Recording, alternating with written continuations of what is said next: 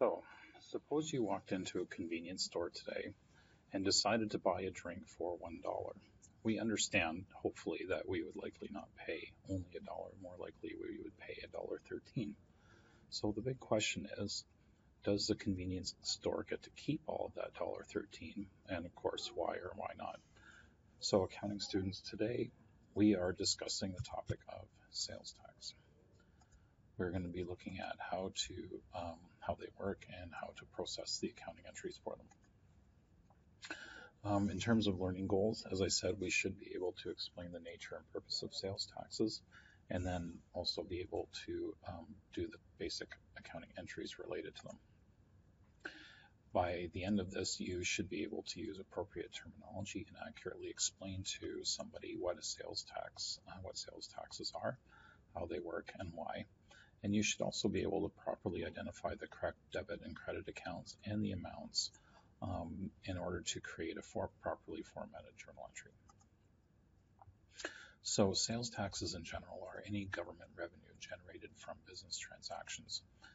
Typically, when we talk about business transactions in this context, we're talking about purchases and sales. Sometimes you'll see the expression or acronym value add, or VAT or VAT. This is a value-added sales tax, and essentially what this means is that it's called what's called a pass-through tax. As different products pass through different stages of production, there are taxes charged at different levels or in different percentages at each level. So when a parts company buys raw materials from their suppliers, they pay the suppliers the taxes. When the finished goods companies buy parts from suppliers, they pay taxes on those parts. When we as the consumer buy a finished good, we pay the tax on the finished good. As I'm sure you can probably appreciate, there are lots of laws and regulations and rates. So depending on what province you're in, what level of production you're in, what kind of good you're in, what kind of market you're in, all of these factors can have different related laws and rates applied to them. Some of these taxes are harmonized, and we'll talk about that in a minute. Some are not. So they are obviously very complicated, but also the laws and rates are always changing. In Ontario, we have a harmonized sales tax, which simply means that the collection of sales tax is coordinated through the federal government. The HST actually is a combination of provincial tax and federal tax, and so harmonized just means that the federal and provincial governments are working together to collect one tax instead of two. Our current rate of 13% is a combination of 8% provincial tax and 5% federal tax. So whenever a vendor buys something, they are required by law to collect the applicable taxes at the correct rate. So when you go in to buy that drink for $1, when you pay the 13% tax, the business is required to do that by law and is required to submit that money to the government. So this money really, we have to understand, does not actually belong to the vendor. They are simply providing the role of tax collector. They have to keep track of all those taxes they collect and then submit that money to the government at required times, usually quarterly. For this process, we are going to use a new account called HST Payable. Since we collect taxes from our customers, we have to pay that to the government in the future, so it acts just like an account payable, hence the term HST Payable. For example, if we are an Acme Computer Company and we sell a computer for $500 with HST to somebody, there would be the $500 for the computer and then $65 in taxes. So the entry therefore would be, and assuming we'd do it for cash, we would debit our bank account for the full amount of the money that we've collected from our customer. Of that, though, we can only claim $500 as our sales, as our revenue, and then the $65 we would then credit like an account payable to our HST Payable account. At the end of the quarter, we would then have to submit those collected taxes from the government. So remembering that the payable account normally has a credit balance, we would actually debit the full value of the payable account and then credit the bank, because then we would write a check to the government to pay what we owed. On the other hand, when a business buys supplies, as we mentioned before, they have to pay taxes to their supplier. So the problem is that this results in double and triple and quadruple charging of taxes.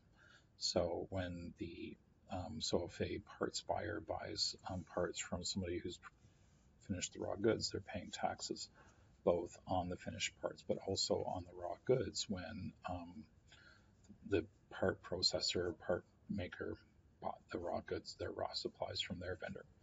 And so to reduce these costs, the government allows businesses to claim back the HST that they pay to their vendors. So in the same way that we keep track of the taxes we collect from our customers, we also have to keep track of the taxes that we pay to our vendors, because we want to be in a position to be able to recover that in the future. In order to facilitate this process, we're going to use a new account called HST Recoverable. This is like an accounts receivable. It's money that we're going to hopefully recover from the government in the future. So in this example, let's say that we, Acme Computer Company, buy computer parts from XYZ Tech Company for $10,000 cash plus 13% HST. So in this case, we have our expense or inventory costs of $10,000 plus $1,300 in taxes. So for us, the entry would then be, we are going to debit our computer parts account because we have $10,000 more in that account. We are going to debit our HST recoverable account for the $1,300 in taxes that we paid. And then we are going to credit our bank account because that's how we paid for the full amount. So that's the full value of the transaction. Then the two debits represent the two smaller parts. So as we said before, periodically at the end of each quarter, the business has to settle their HST accounts with the government. Since we have two accounts, we have the recoverable and the payable, we have to figure out who owes who what. So we have to look at the payable and recoverable accounts to see if the government owes us money or if we owe the government money.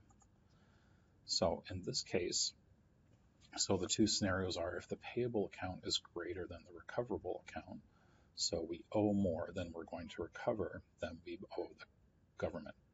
If the flip side is true, so recoverable is greater than what we owe, then the government is always going to pay us or will pay us in that scenario.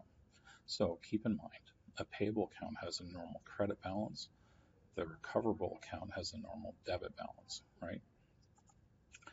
So if the business owes the government, this is what the transaction is going to look like. We're going to debit the full balance from the HST payable account and credit the full balance of the HST recoverable account. Those two lines will always occur. The difference is what we do with the bank account. If we owe money, we need to take that out of the bank account in the form of a check. So we're going to credit the bank account for the difference between the two, write a check for that amount, and then send or remit that to the government. On the other hand, if the government owes us, we're still going to go ahead and debit our HST payable account and credit the recoverable account. But in this case, because we have money coming to us, we're going to debit the bank account and submit our claim to the government, which is kind of like an invoice, so that we can get our money from them. So please make sure that you check page 204 in your text for a kind of overview of the transactions. Notice that there are patterns. When we are in a sales position, we are always going to credit HST payable, and we will always have one debit and two credits, one of them being obviously to HST payable. So if you are doing a sale transaction and you have two debits and one credit, you should know right away you're on the wrong track. On the flip side, when you have purchases, you are always going to debit HST recoverable, and you're going to have in your journal entry two debits and one credit.